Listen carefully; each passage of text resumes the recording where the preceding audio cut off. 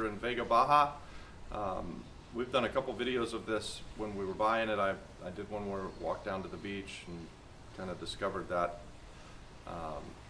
we're a block away, and so we went ahead and purchased this property. It was a 5-unit multifamily, and we're turning it into 6 units. We're going to do a small Airbnb project here.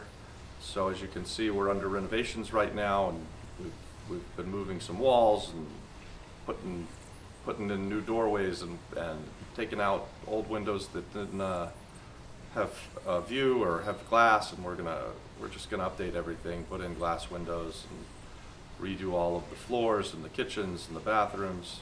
So it'll be a full gut job renovation, and as you can see from the rubbish and stuff, we've done a lot of demo work, and we've been working on it now for a few days. So you can look for another video later on, but this is an example of Airbnb project that we've got. So at the end of it, we'll have 6 units. They hopefully will rent around $100 a night. We should do really, really well with it. The numbers on this, we bought the place for $75,000, which was just incredible.